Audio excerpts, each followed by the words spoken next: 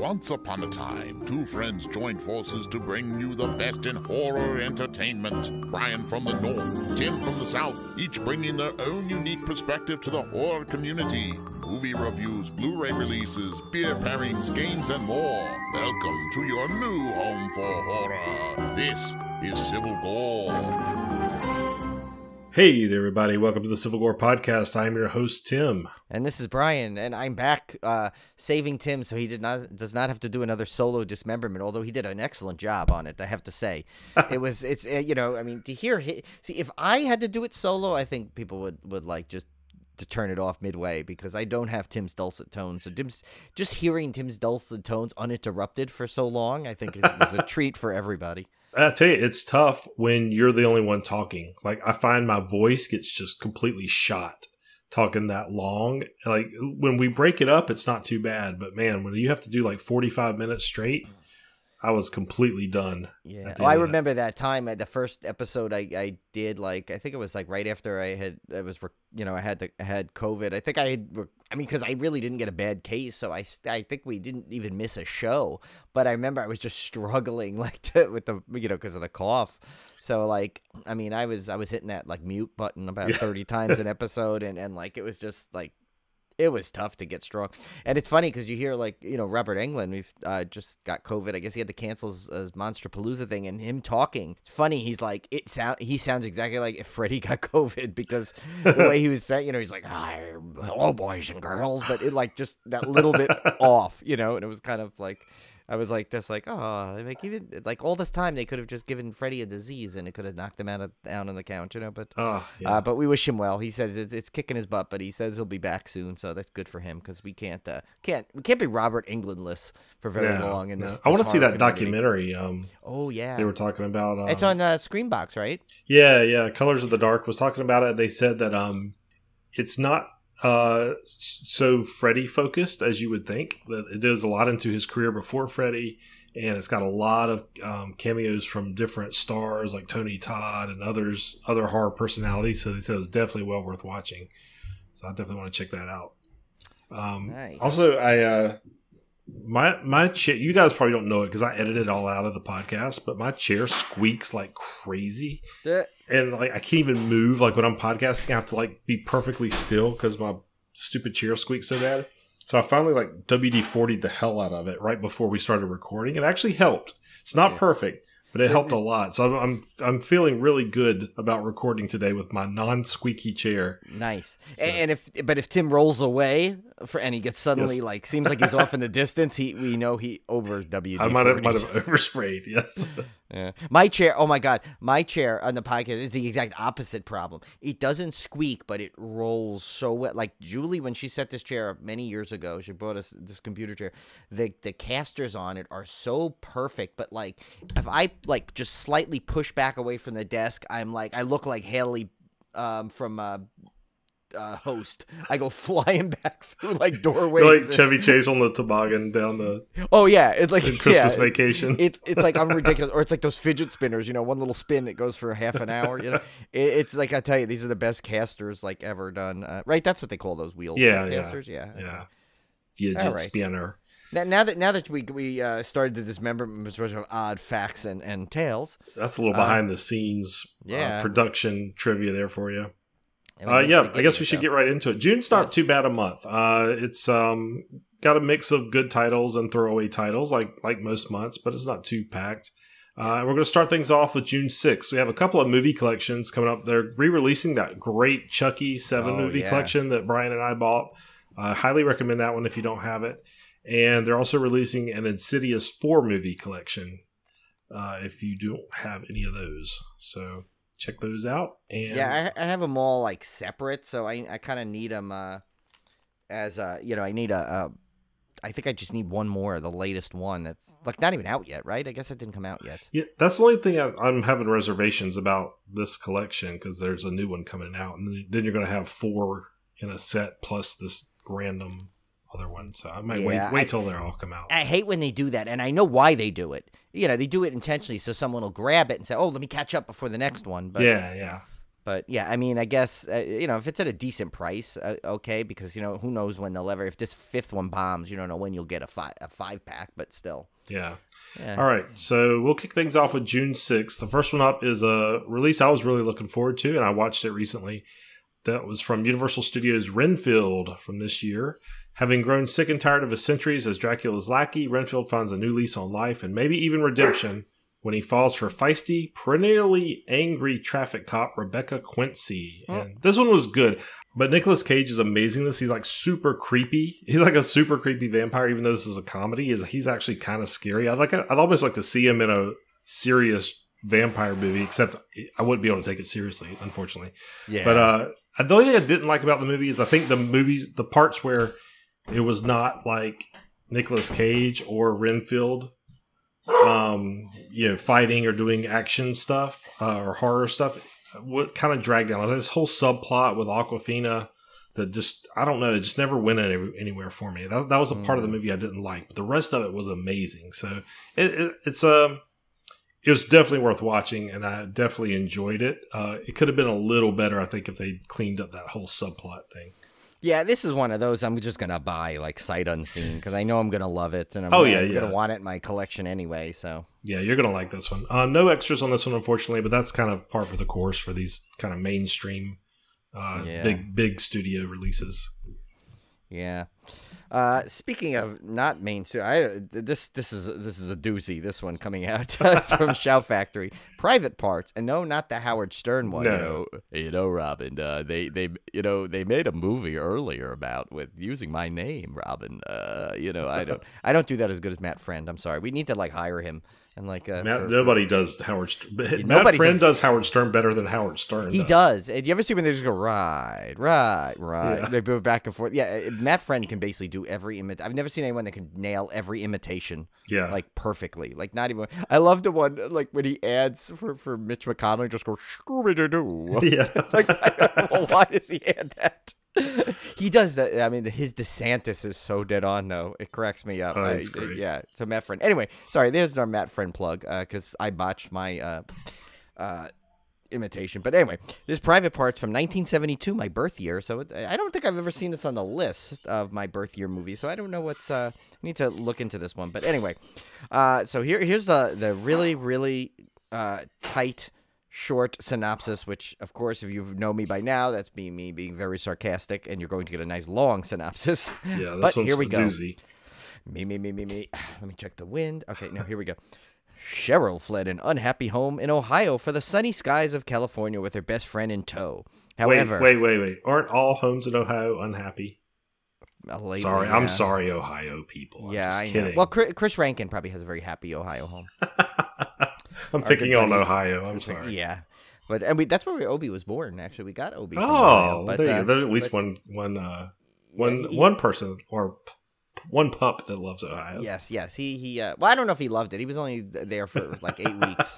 So, we'll bring him. Maybe we'll bring him back one day, see if he remembers it. But yeah. Anyway, so he fled. She fled. Okay. Yeah. However, after they have a falling out, Cheryl is left with no place to stay.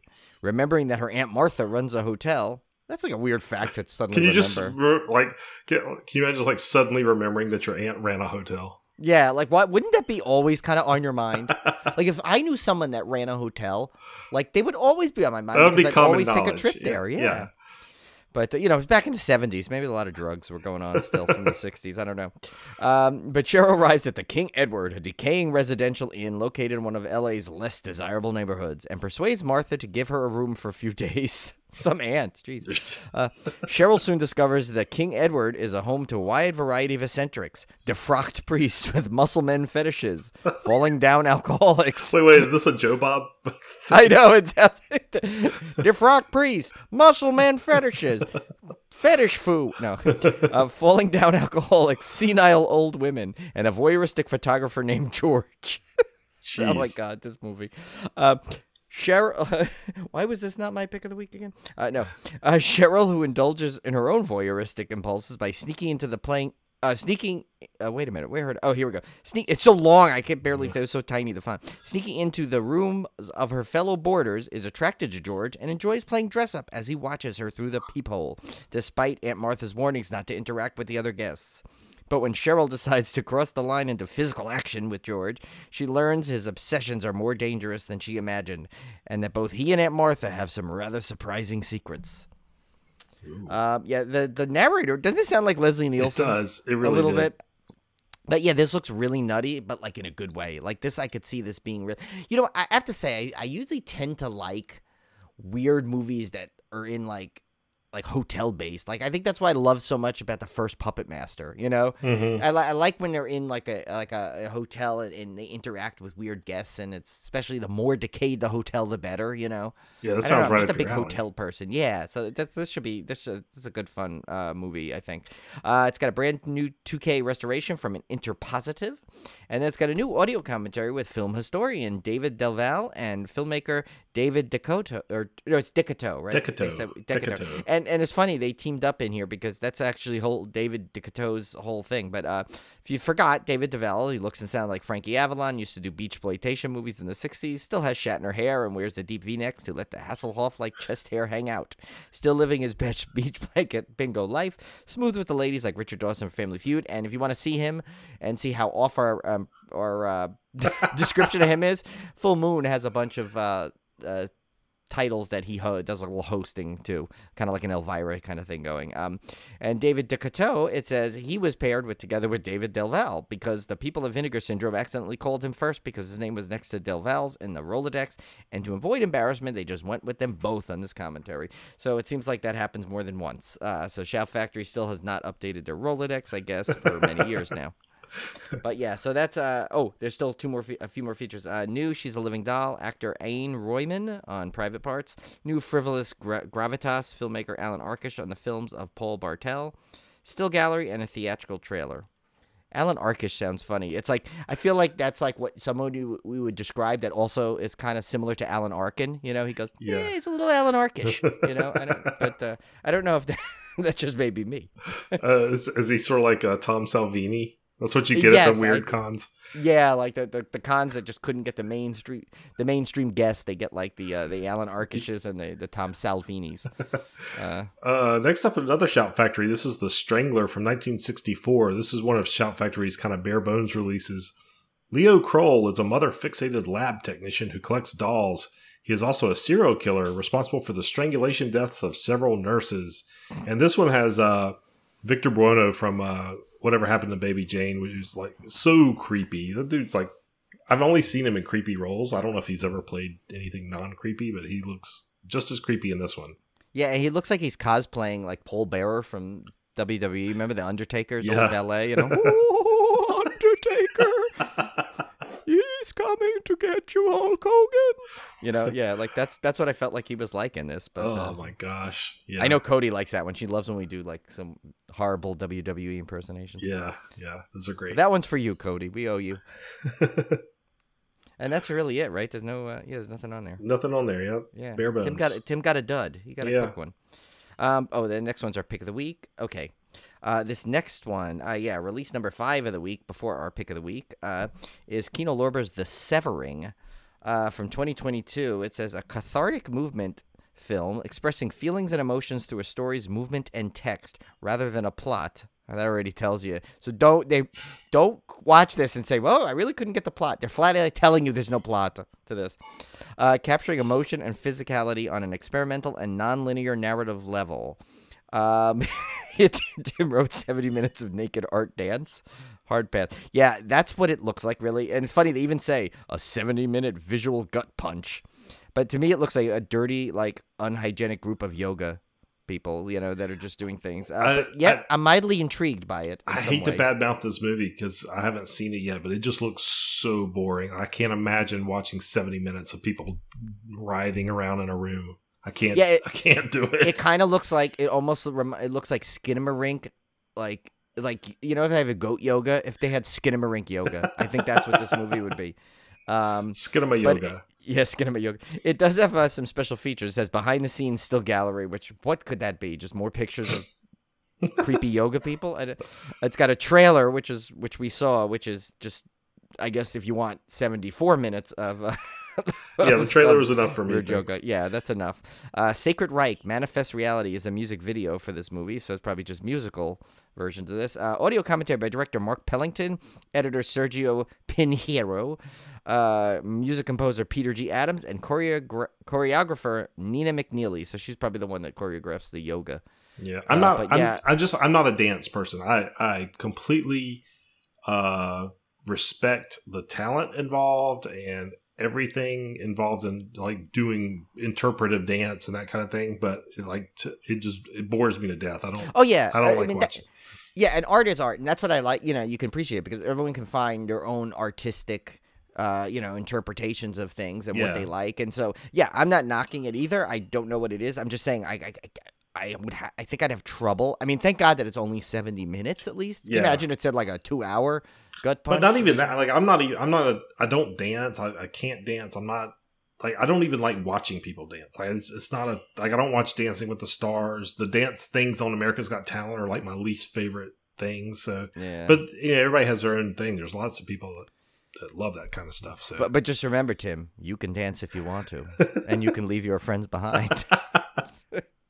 I did take one dance class with Olivia, which was weird because it was I want to say samba dance. Wow, look at you, Tim.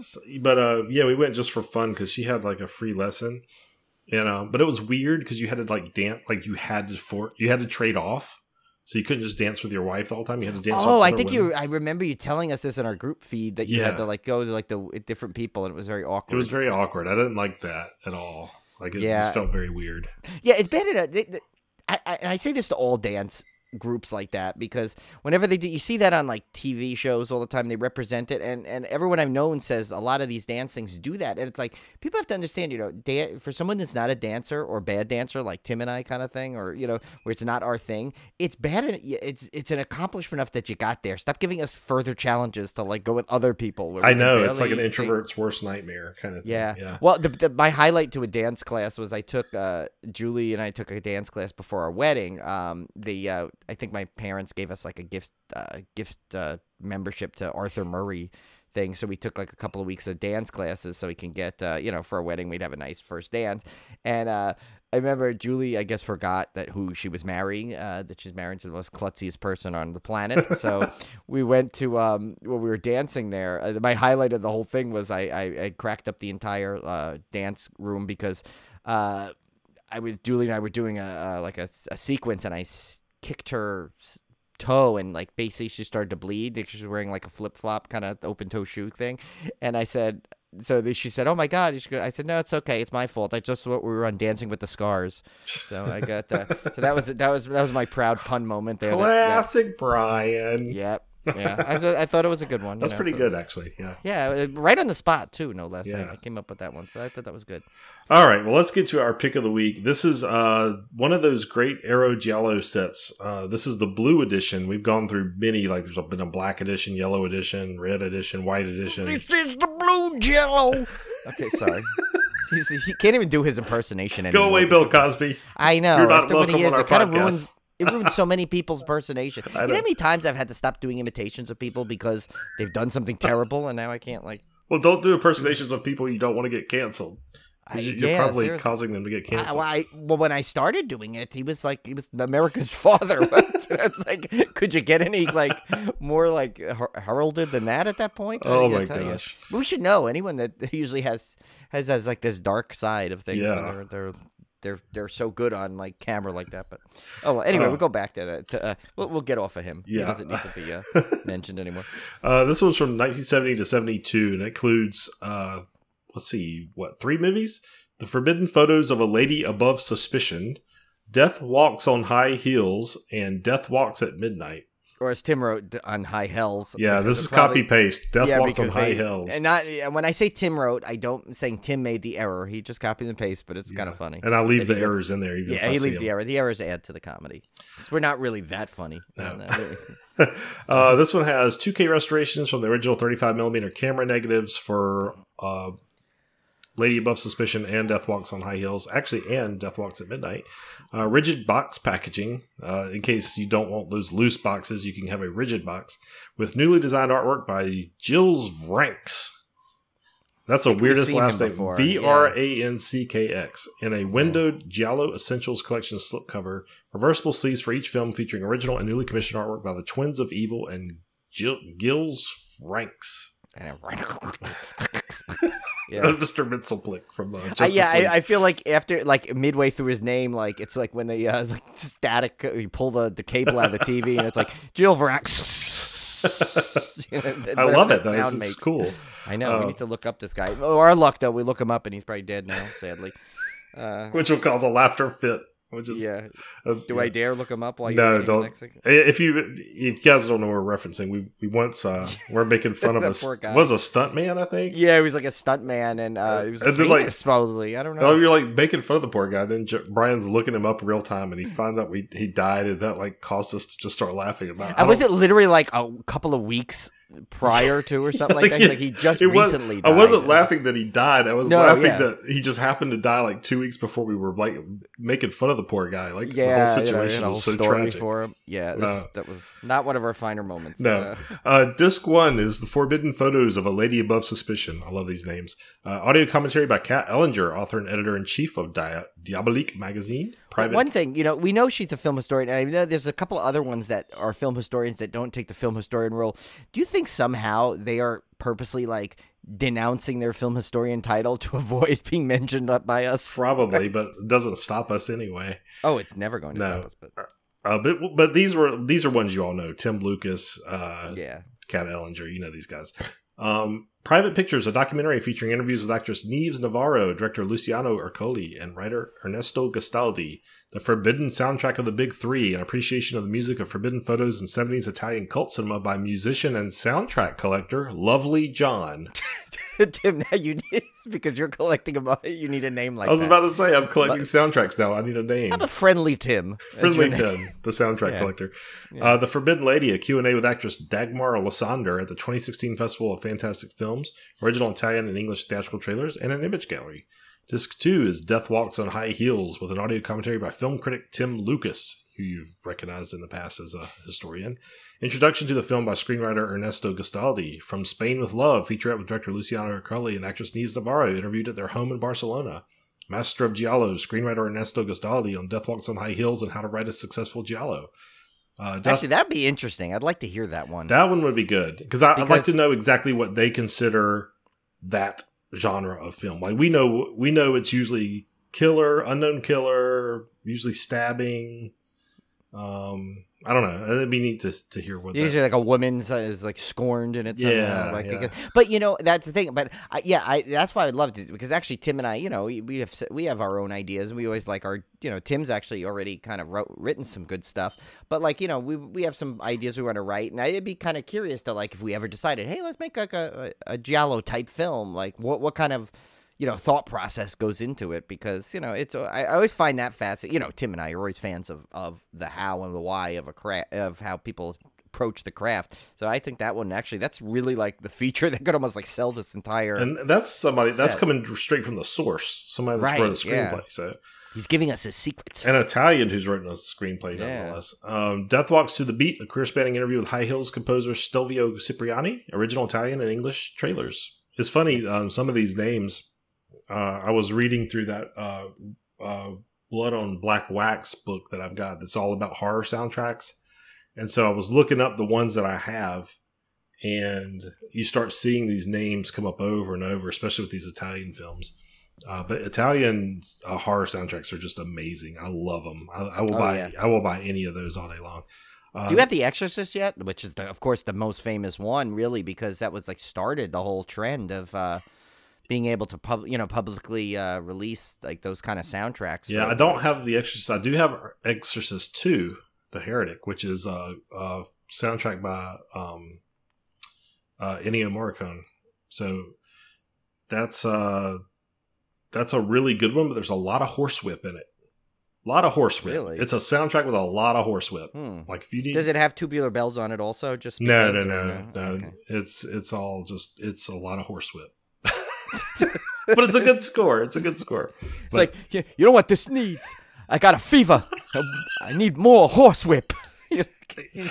Poor Ennio was really he was really into his horsewhip phase at that point because I call it a horsewhip. I don't know what you call it. It doesn't sound like an Indiana Jones whip. It sounds like a horsewhip. Yeah. Speaking of Indiana Jones, I'm very excited that's coming out. And now that Disney Plus has got them, it's funny. I was actually because we don't have cable where we're staying right now. At least the cable we had, we have streaming anyway, so we got more than enough channels and stuff to watch. But so sometimes I'll find myself just watching Pluto, and I go through and they had on some channels, like the Action Channel, and they had like a whole Indiana Jones marathon. So I just put on Raiders of the Lost Ark last night, and it's like one of those movies I could just put on at any time and enjoy it. Oh yeah, so it made me think of it when you said Indiana Jones whip. Disc 3, Death Walks at Midnight. Audio commentary by film critic Tim Lucas. Introduction to the film by screenwriter Ernesto Gastaldi. Extended TV version of the feature. Crime Does Pay. Screenwriter Gastaldi reflects on his career in the crime film writing business, including a look at Death Walks at Midnight. This guy's just killing it on the extras here. These are cool. Seriously. Desperately Seeking Susan, a visual essay by Michael McKenzie. So that wraps up June 6th. I'll recap real quick. We had Renfield, Private Parts from 1972, The Strangler from 1964, The Severing from 2022, and our pick of the week, Arrow's release of Giallo Essentials Blue box set. Yes. All right. Oh, wait, I'm way off here. Okay, my whole thing scrolled to the wrong way. I was like going to start midway in the next episode. June 13th is our actually we have 2 big weeks. Yeah, and 2 small weeks. Yeah, and 2 small weeks. June 13th is a pretty big week here, but not big on the extras, just kind of big on the movies. Yeah. So I'll let you take the first one, Brian. Okay. This is one you saw too recently, right? I believe. Yes, I did see this one recently. I talked about it on last episode. Yeah. Before. Okay. I thought it sounded familiar. Okay. Yeah. Sony Pictures, The Pope's Exorcist, 2023.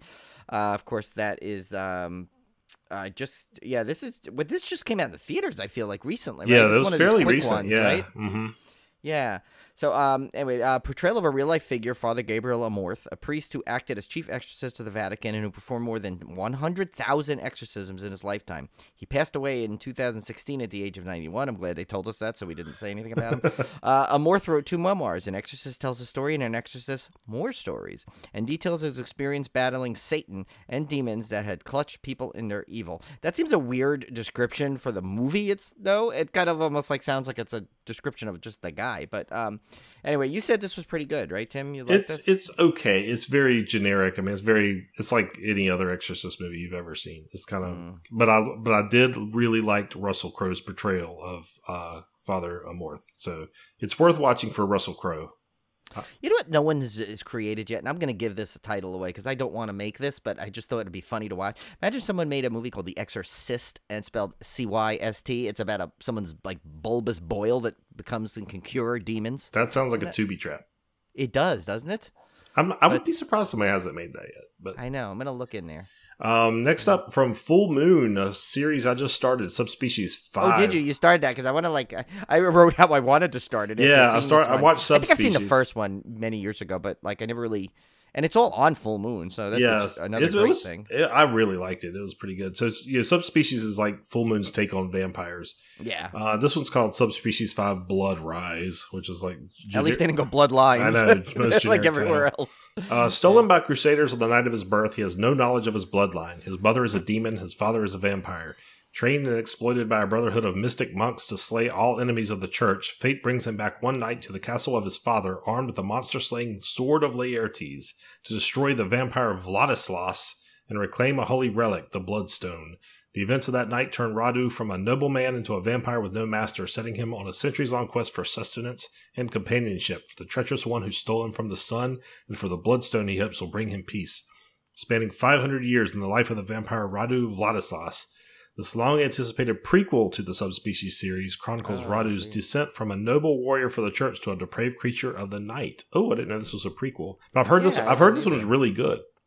Yeah, and I have to say that, and this is not a knock on Full Moon. I mean, because they come out with a lot of, very low-budgety, but, just great, fun movies to watch. That's, their shtick. This one looks like a really high production value. The trailer on this looked like... and I don't mean it as they make crap or anything, but it's this looks like almost could be a big theatrical release. It was the quality was really good. Yeah, I mean Full Moon's typically low budget, but it's like super entertaining low budget. Yeah, like we've said, we always sing their praises because you know what? They know what they are and they know their audience and they just keep going. They don't stop. Well, they're like Trauma. Like they're just like Trauma. Like you know what you're getting when you get into it, and they do what they do very well. They stay in their lane super well. So. And like Trauma, they have their own streaming service. Yes, it's great. You can catch everything of them. And by the way, if for another reason you want a little bonus for to get the Full Moon features, they added a Blood Harvest, which is one of our favorites. You know. Oh yeah. You know that, and when Joe Bob did that one too, it was great. That's just I'm so glad I owned that movie in my collection, even though it seems to keep appearing on there. You know. Marvelous Mervo at your service. Marvelous Mervo. Oh, that's my name. Okay, yeah. That's a very catchy tune. Tiny Tim is hilarious in it. The funniest thing is, like, Joe Bob even touched on the fact that Itona Salchuk, the lead of that movie, just looked like, I mean, she was not the best of actresses, but you figure she'd just have some sort of career. She literally disappeared off the planet after that movie. You can't even find anything about her existence. She probably changed her name, moved out. I mean, you know. I would put that episode of Joe Bob as like if somebody said I've never watched a Joe Bob episode, like I would put that one high up there. Like it was a perfect movie for him. Yeah, and you know why? Because it's like it gives him full of facts. It's got the comedy element to it, but he's also has like a ton of different like like comments on it, and it's a good like tweet along movie. It's got it's like literally the perfect mix for a Joe Bob movie. Mm-hmm. So a lot of lore and everything. The next one is by Unearthed Filmed, and that's The Sound of Summer from 2022. It says, in the relentless heat of the grueling summer, temperatures soar to blistering levels as cicadas emerge to sing their ear-shattering song. Months of continued exposure is enough to make anyone start to feel a little off. Anyone, that is, except that oddity that the locals call the Cicada Man. That's a new one. Who is the strange man, and why is he always walking around with a box full of live cicadas? More important, what does he do with them? As the heat starts to get out, our heroine and her sanity depletes. Real life and delusion begin to mix. Her darkest nightmares seep into our world, and she fears the Cicada Man has planted his swarm of insects inside her. She must get them out at all costs. Thus begins her downward spiral into extreme paranoia and self-mutilation. She just needs to make it through the summer. So, this one looks really cool. It is low budgety, but looks like a really cool idea. And I'm all for any time there's a lore of like a person like the Cicada Man, something like that. Yeah, and it's got some really good effects for the low budget. Yeah, it does. Yeah, and it looks, and it's I think it's this one comes out of Japan. It looks like, because it says that they had a Japanese premiere. So that any of the overseas movies are just always so good. It's like I don't understand why like they can manage to hit like such amazing like topics in movies and do it so well. And here it's like, it's I guess the Hollywood thing. It's like they try and please the masses. So, it's always commercialized. Yeah. That's why we like indie films so much. Then it does have a couple special features as behind the scenes of The Sound of Summer and Tokyo Talk Show with the creators of The Sound of Summer, loud and legendary director Shozen Fukui. Sorry, I missed the U there. Release number 4 this week is MVD Visuals' Witch Trap from 1989. This is a classic. Parapsychologists try to make an inn haunted by an evil witch's ghost safe for guests. I saw this one, I think, during one of our horror movie challenges, like maybe one of the first ones we did a little while back. Yeah, I kind of remember you talking about it after you'd watch it. And I used to watch this on cable a lot. I believe it's one of those that I probably rented one time when I was younger and just kind of forgot about it, but I rewatched it a few years ago. It's definitely a classic. Has some extras here. Previously restored in 2K from an Interpositive in 2016. New Magnum Entertainment R-rated VHS version. A group commentary track with director Kevin Tenney, producer Dan Duncan, cinematographer Tom Jewett, and actor Hal Havens. Interview with director Kevin Tenney. Interview with actress Linnea Quigley. Interview with cinematographer Tom Jewett. Interview with special effects supervisor Tassilo Bauer. Photo gallery, original trailer, reversible cover artwork, collectible mini poster, and a limited edition slipcover, first pressing only. Yeah, MVD Visuals are coming out with some good stuff there. Yeah. Next one is my pick of the week, so we'll skip that and then go to Dark Force Entertainment. I think they might be a new one, possibly. We might have one or so with them. This is a double feature. Bog and Mako, The Jaws of Death, 76 to 79. Bog, I remember seeing years ago. I remember always the commercials for it, funny enough. But yeah, so basically it's a 2-pack, includes Bog and Mako, The Jaws of Death. And Jaws of Death basically looks like Jaws if you ordered it from Wish. But, yeah, it looks like a fun one. And Tim wrote, National Geographic presents a shark documentary randomly interrupted by our... That's what it looks like, all stock footage.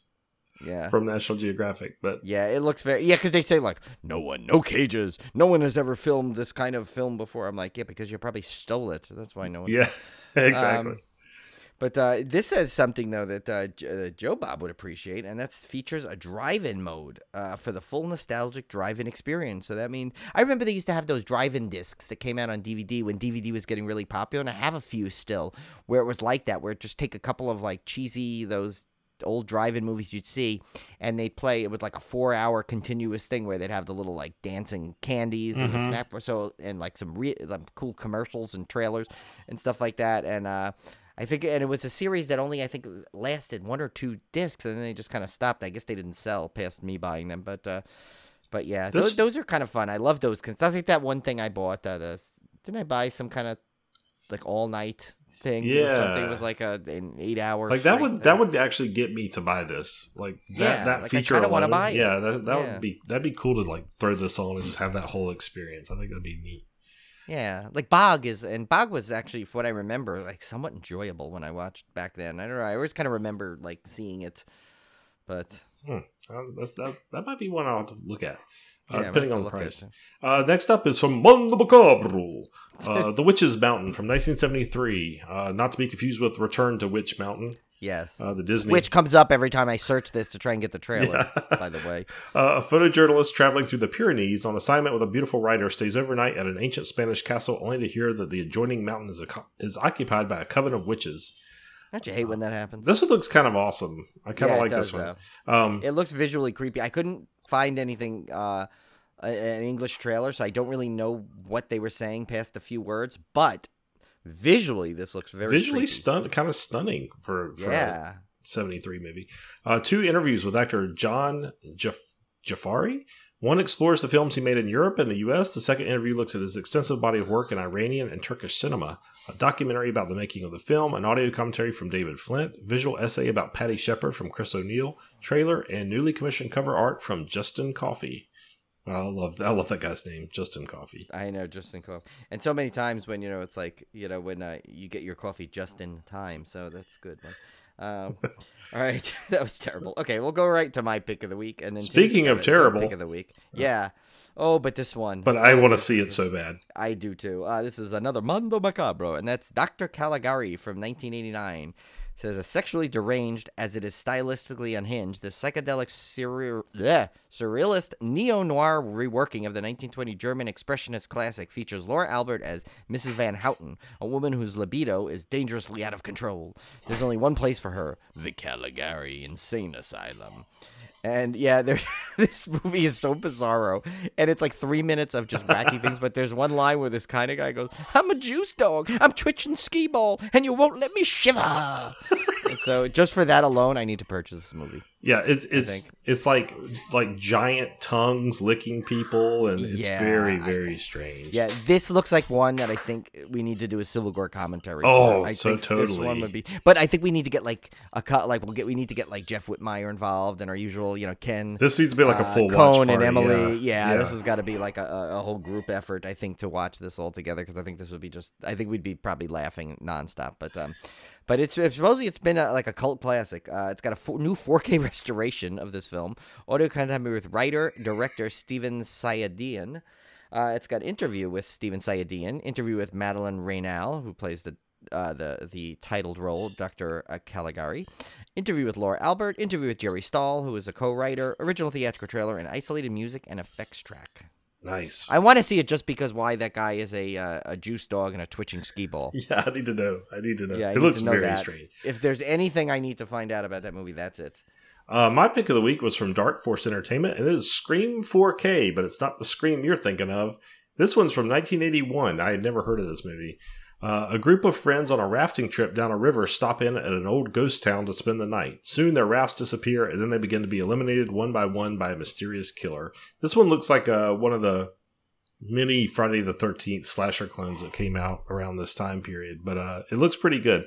Ironically, that's funny that it's named Scream then, because Scream was like the ultimate slasher kind of series. So. This one has an audio commentary with executive producer, director, writer Byron Quisenberry, moderated by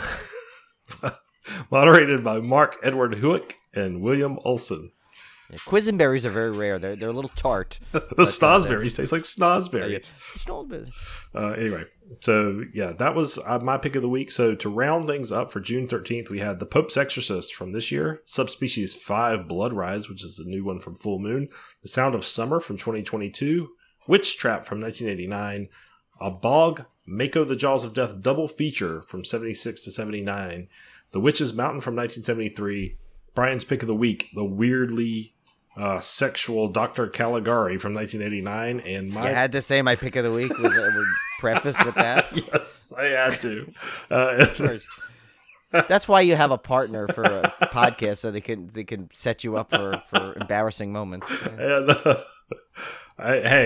that's your pick of the week. I didn't pick it. It is. I'm owning it. And then my pick of the week, Scream 4K from 1981, not to be confused with the Scream you all know and love.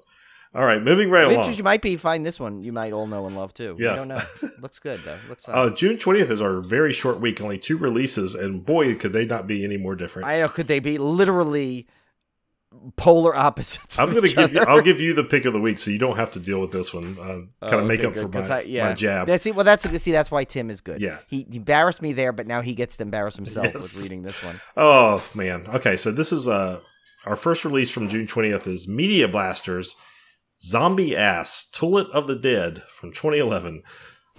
A group of teenagers go camping in the woods where they find themselves in deep trouble when poop-covered zombies that are controlled by parasites come out to attack them.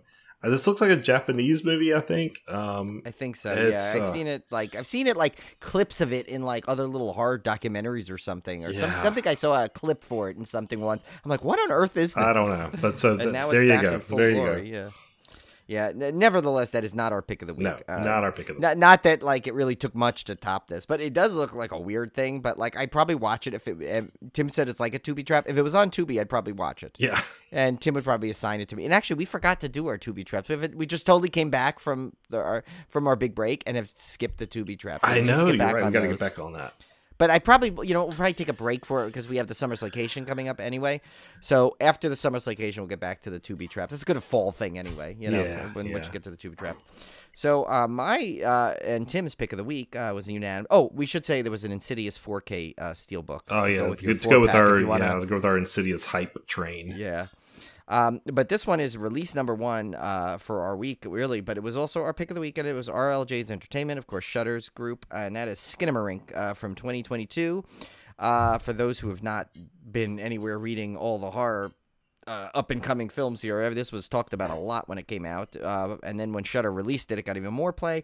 But the topic is 2 children wake up in the middle of the night to find their father is missing, and all the windows and doors in their home have vanished.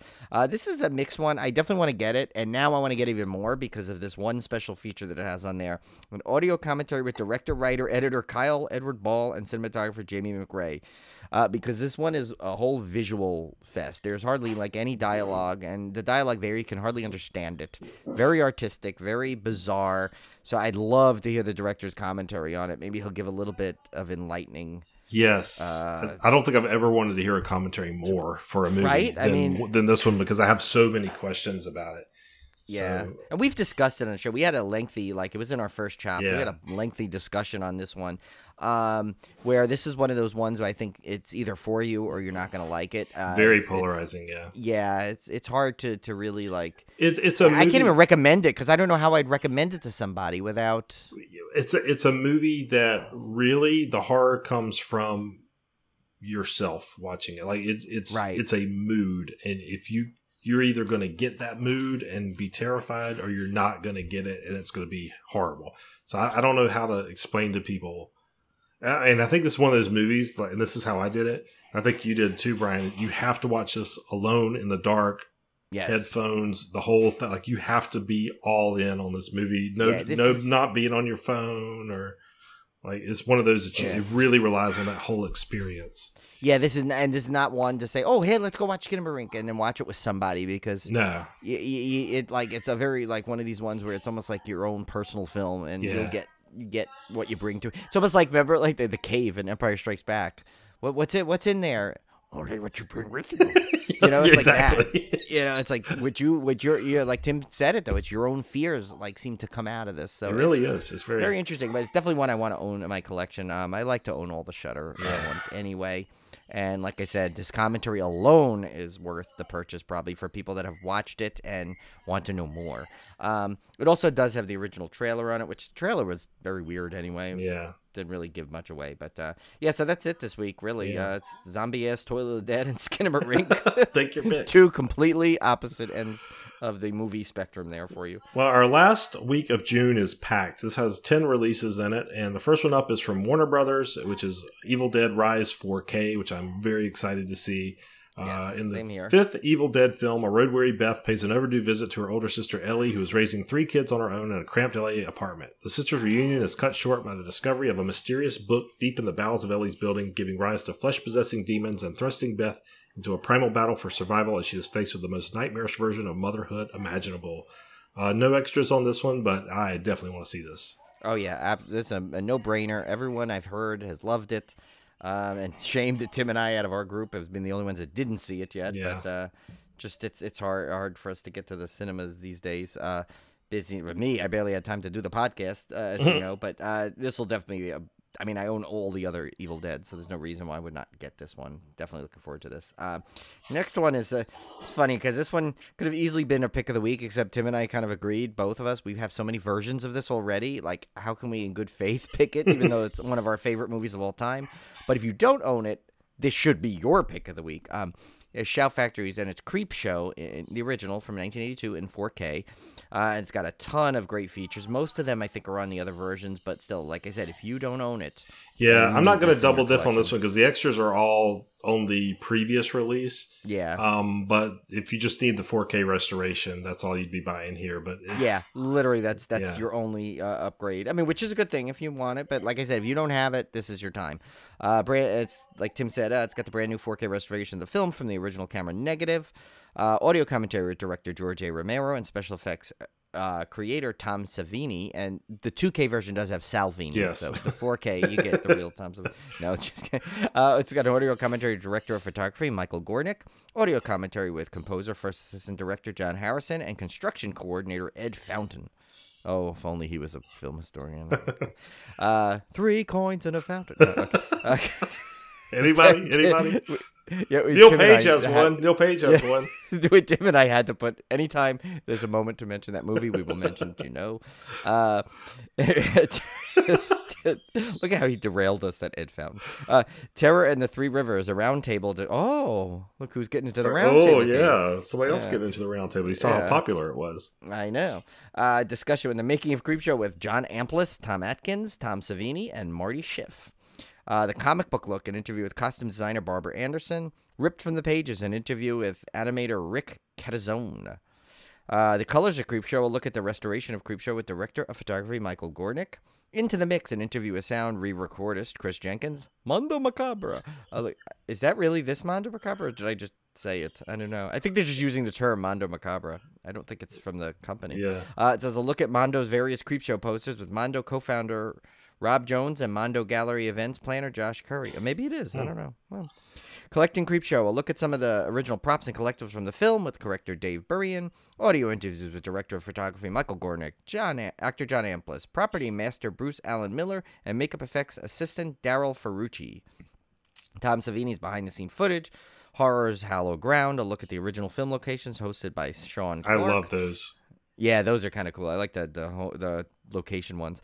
Deleted scenes, theatrical trailers, TV spot, radio spots, still galleries, posters, lobby cards, and movie stills, and the still galleries, but with behind-the-scenes photos, which I think I've seen a ton of those. Always there was in those. They used to always be in Fangoria. Yeah, would always have those behind-the-scene ones. Yeah, so. that's a great release if you don't have Creepshow already. Yes.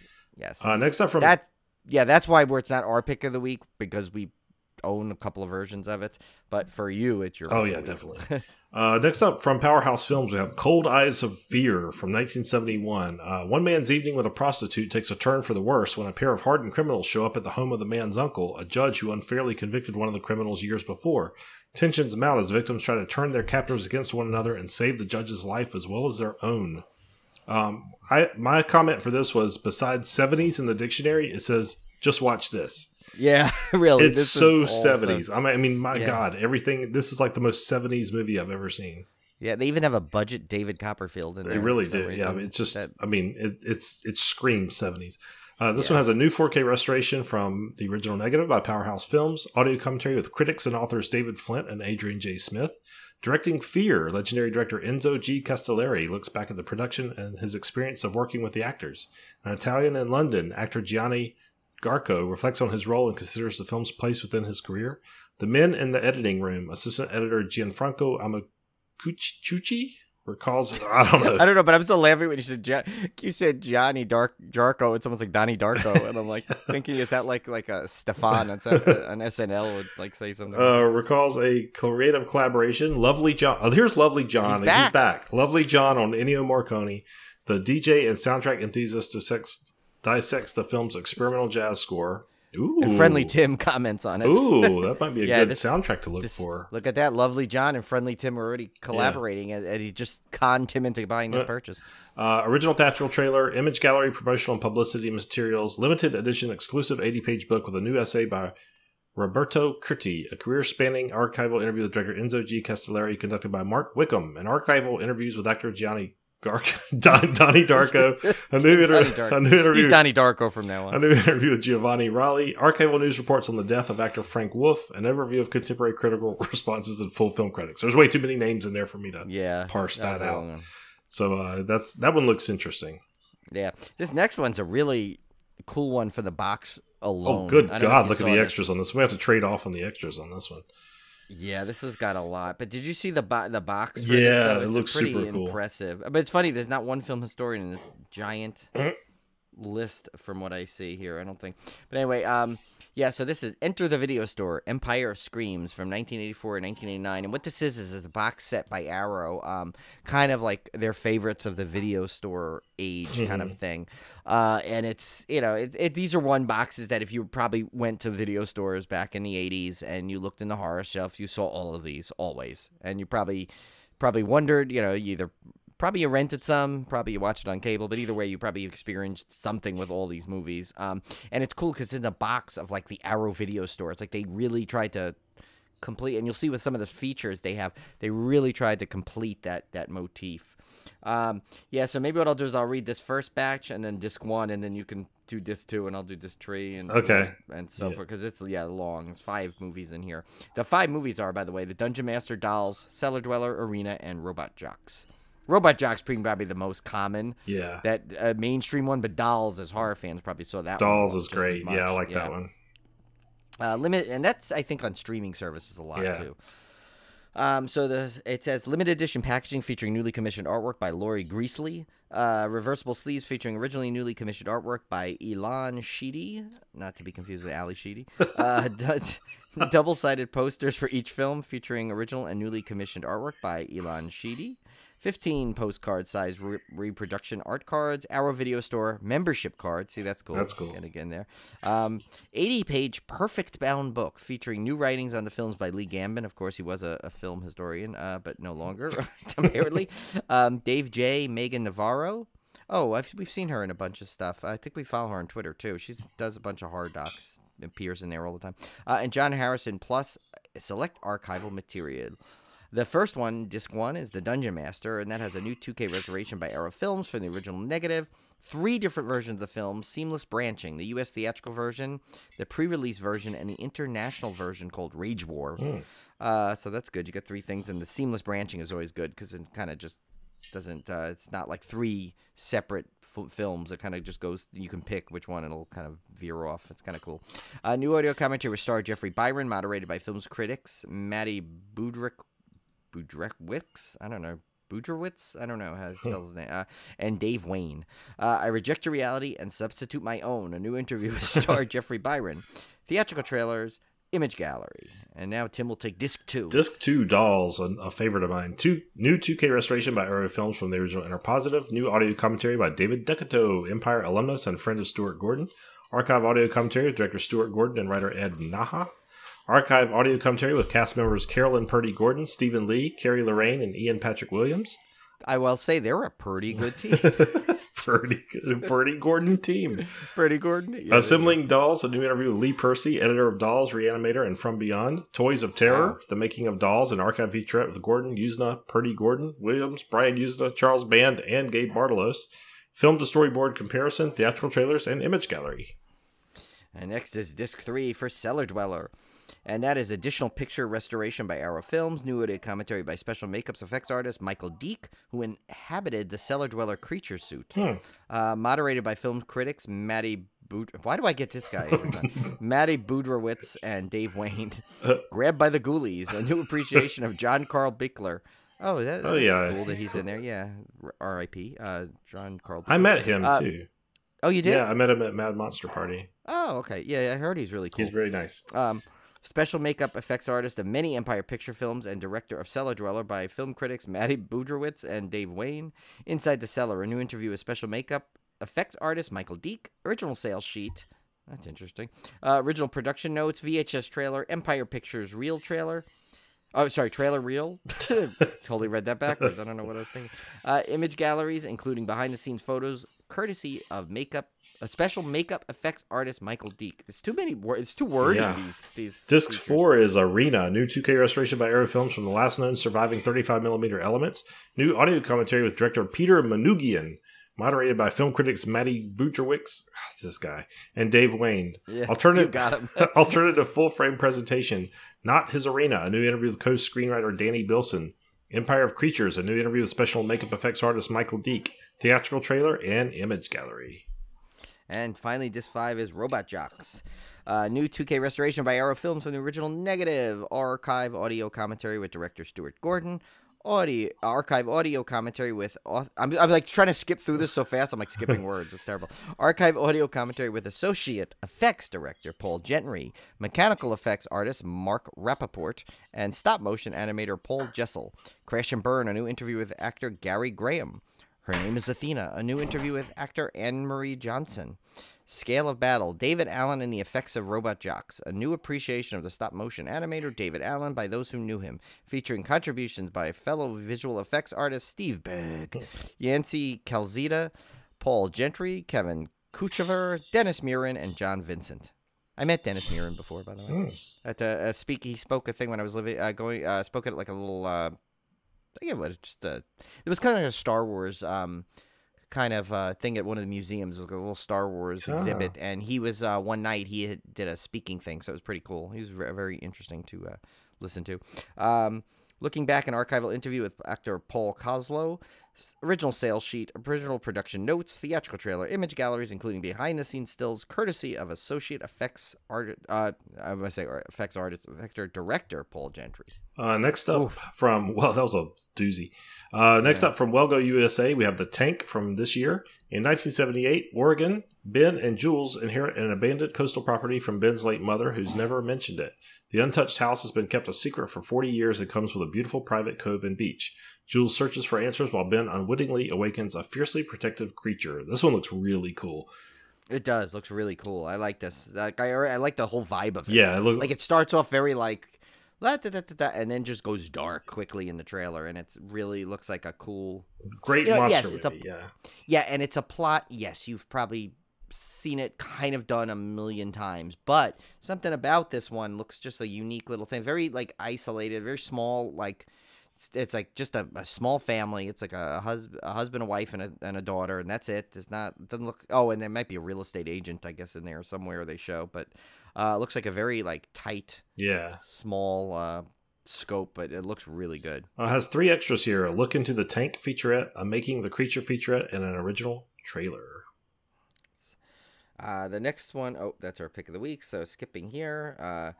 Get a dud one. RLJ Entertainment, Tales of the Walking Dead, the complete first season, 2022, an episodic anthology that will follow individual characters from the Walking Dead TV universe with both old and new. or New and Old. What was me reading everything backwards? I'm literally skipping ahead and then realizing I've skipped a word and have to go backward. With New and Old, probably because I really don't care about this title because I know sadly have not got into The Walking Dead. Do plan to watch it at some point, but it's really this means nothing. I don't like these spinoffs. I haven't watched any of the spinoffs. Next up from Severin Films, we have Alien from the Abyss from 1989. An environmental activist teams and a reclusive snake farmer encounter a horrible new life form while attempting to expose a high-profile chemical company that's been dumping toxic sludge into an active volcano. The owners of the corrupt corporation thought that the jungle would be the perfect cover for their shady dealings, but nature is about to strike back. Just as the two fearless explorers uncover the evidence they need to bring the company down, a new life form born of magma and biohazardous material. Thanks to Mike Myers, we can never say magma. Can't ever say magma normally anymore. And biohazardous material emerges to teach mankind the dangers of toying with Mother Nature. And I was picturing that whole thing read in Dr. Evil's voice. I need to watch this to practice my German because the whole trailer was in German and it was called Das Alien von... Oh, God, Ken's going to kill me. The Tief? Tief, I think, was German for deep. I gotta look it up. We need to look ahead and then have Ken come on and be like a guest reader. Yeah, Tief. So Das Alien von die Tief. Hopefully, I got that. The German's tough because all the nouns are either masculine, feminine, or neutral, and you have to just remember which one's which. To me, that's just like an like I couldn't give either way on it. Yeah, based on the trailer. This one has a brand new 4K restoration from the Center of the Earth interview with Eduardo Margariti. It has a delicious sounding last name. You got to say it like in remember Inglourious Basterds. Margariti. The Outsider, the cinema of Antonio Margariti, son of the Outsider, interviews with the Outsider, Outsider director Eduardo Margariti, and a trailer. Yeah. Don't you love when the name is had to say 3 times in a row? Of course, I give Brian the next sex boob. Yeah, what is movie? Tim planned this? He put this in this. This is called Boobs and Witchcraft. That's what I'm renaming it. Otherwise, but known to the masses as Powerhouse Films' Black Magic Rights from 1973. It says Delirium director Renato Polselli delivers yet another delectable slice of cinematic sleaze. I feel like that's like something like Vincent Price would say, with his sadomasochist shocker set in a gothic castle and culminating with the sacrifice of 7 naked virgins during a bloody satanic orgy. Lurid depictions of whippings, torture, and beatings abound in a truly diabolical tale of inhumane cruelty starring Euro. I thought it said Enzo. Euro sleaze queen Rita Calar. That's a sad thing that she's known as that. I was about to say, can you imagine being known as the Euro sleaze queen? It's like, especially when there was like Lovely John, Friendly Tim, and sleaze queen Rita Calderoni, and prolific actor bodybuilder Mickey Hargitay. I don't know who that is. Is he related to what's her Margarita Hargitay? Yeah. What's her? No, Mariska Hargitay. Mariska Hargitay, yeah. Mariska Hargitay, yeah. I don't know if she's related. Anyway, as Tim said, Boobs and Witchcraft, and at almost 4 minutes of trailer time, I still have no idea what's going on other than the aforementioned Boobs and Witchcraft. It's got a new 4K restoration of the film from the original negative by Powerhouse Films, audio commentary with critics and authors David Flint and Kim Newman. And they just did this one, too, this year. So, 7th art according to Ralph Brown, and that's R-A-L-F, Ralph, so it's like Ralph. Far-reaching documentary on the first half of Renato Polselli's career, featuring an archival interviews with the filmmaker and his actor collaborator Mickey Hargitay. I can't say that name. Hargitay, as well as new contributions from director-programmer Luca Ree. Gianfranco Reverberry. It looks too long. The Reverberries taste like Reverberries. I know. What is with the fruit in this this month? Anyway, Gianfranco Reverberry on Black Magic Rights. The composer revisits his haunting score. Oh, Tim. But look at that. That's so dark they didn't even want to go to Lovely John. Freaking Lovely John's back again. Oh, no, he is back. He's back. There he is. I was just joking, but now they brought him back. It says Lovely John on Gianfranco Reverberry's. The DJ and the soundtrack enthusiast deconstructs the film's delirious composition. Well, now he's an enthusiast. He was a collector, now he's an enthusiast. Maybe it's Reverbery because he's like a musician. Oh, guy. Reverbery, yeah. Yeah, maybe we've said it wrong. Anyway, the alternative reincarnation of Isabel title sequence original theatrical trailer, image gallery, promotional and publicity materials, new and improved English translation subtitles, and a limited edition exclusive 80-page book with new essay by Miranda Corcoran, a career-spanning archival interview with director Renato Polselli by Jay Slater, an archival autobiographical piece by Polselli, and look at the career of actor Mickey Hargitay. I said it right that time. I went really slow. An overview of contemporary critical responses and full film credits. That's a doozy. Our last one before our pick of the week is from Shout Factory, and this one has been hard to get. Like to track down. I've never even seen this one. I saw it. It was on VHS at one point. I remember seeing it when I rented it and was very disappointed. Yeah, this was not a critically acclaimed entry. Or maybe I rented it on an original DVD. I can't remember back in 2006 DVDs were around, so it must have been DVD. I don't know. This is Shout Factory's release of Creepshow 3. Again, another bare bones disc. This follow-up to Stephen King and George A. Romero's 1982 horror anthology features 5 new tales of horror: Alice, The Radio, Call Girl, The Professor's Wife, and Haunted Dog. I've heard nothing but bad things about this. I still need to see it for completion's sake since I haven't. Yeah, and I remember like I said, renting it and being really disappointed because it didn't match the first two in tone or in quality. But yeah, like the monolith is going to need it because it's got Creepshow 1 and 2 on there, and it needs Creepshow 3, and it's got the Creepshow TV series and all that jazz. So, but our pick of the week is a good one at least. Yeah, this is a great one. This is one of our all-time favorite movies. It's one of the first horror films that I used to watch repeatedly because it was always on the movie channel. And that was one that, Kim and Ketz did this movie, have done this. We've done it. It's all-time classic from the 80s, from 1980 specifically, and that is Motel Hell, this time in 4K, and it's from Shout Factory, so you know you're getting a good edition. I have the original one. So I probably won't double dip, but if you don't have it, this is your chance to get an amazing movie and all the special features. And Tim actually and I both in agreement after we were talking about this right before we started. This is one of those movies that seems to get better, and you like it more every time you see it. Every time I watch it, I love it more. Yeah. Yeah. So if you don't know what it's about, I don't know how by this point, if you're a horror fan, but Farmer Vincent kidnaps unsuspecting travelers and is burying them in his garden. Unfortunately for his victims, they are not dead. It's an all-time classic. It's got an audio commentary with director Kevin Connor, moderated by Dave Parker, interviews with Kevin Connor, writers Robert Jaffe and Stephen Charles Jaffe, actor Mark Silver, and stunt coordinator Gene Hartline. Interviews with actors Paul Link and Roseanne Caton. Ida Be Thy Name, a look back at Motel Hell's frightful female protagonist, Ida Smith, who was super weird and creepy, especially in the 80s when you had a female protagonist like that. Mm-hmm. The 80s seemed to be, actually, if you think of also Friday the 13th, the original female protagonists were not, they were just really coming around, like, to be at that level.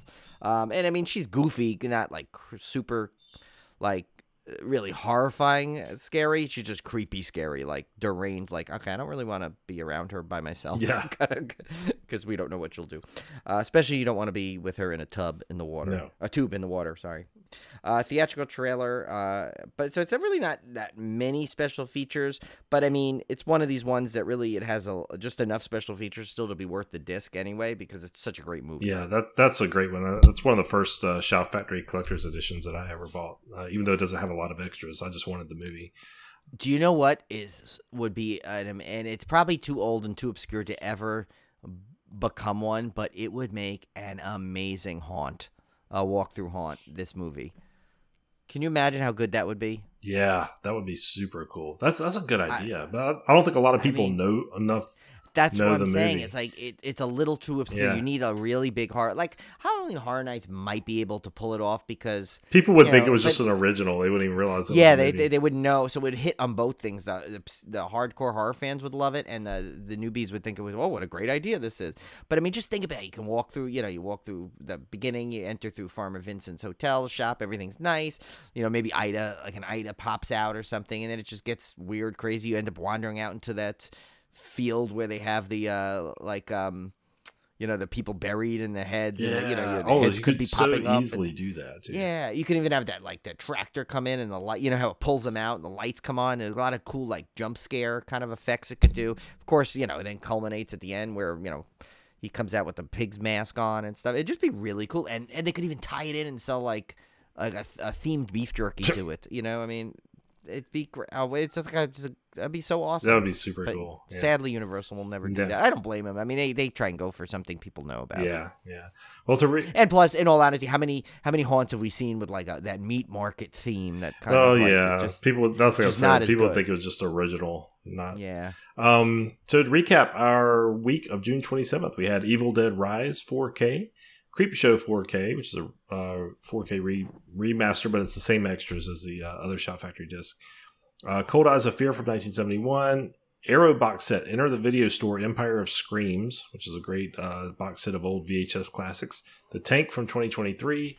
Tales of the Walking Dead, the complete first season from last year. Alien from the Abyss from 1989. Black Magic Rights from 1973. Creepshow 3 from 2006. And our pick of the week, Shout Factory's re-release of Motel Hell 4K. So that's it for June, and we will be back soon enough with July. This year's just kind of flying by. Yeah, it really is going by way too fast. Too much stuff going on, and but we're trying to, like, at least we're back on track now with the podcast. We're about to go to one of our favorite times of year with the Summer Vacation, and then before you know it, we'll be doing our yearly horror challenge again. We'll be back in haunt season, yeah. Yeah, and I mean, oh my God. The one thing is, it's like funny. Summer is so fun. I love summer, but like, I think like, it's like funny once it goes and as we get closer to fall, it's like, I'm like in this torn thing. Cause I'm like, I love the summer, the weather, all the theme parks and everything's all stuff. But now it's like, I love the fall and the cool, crisp air and the horror movie, the fun, the candies that come out, the pumpkin spice season, which Tim and I, if you haven't known, are big fans of. Yes, I can't wait. But so we're always excited about that. So yeah, lots of fun stuff coming up. And our summer vacation, I'm not going to say it now because we're going to, but if you've listened to our episode that released yesterday, you'll know the thrill. And we apologize again. We'll apologize probably on the show when we announce it, but apologize again to poor David McHugh, known as the Horror Mailman on Twitter, who we've been just tormenting him with our little teases. Yes, those have been fun. It's fun. All right, guys, we'll see you back here next month for our July Dismemberment. Take care. See ya.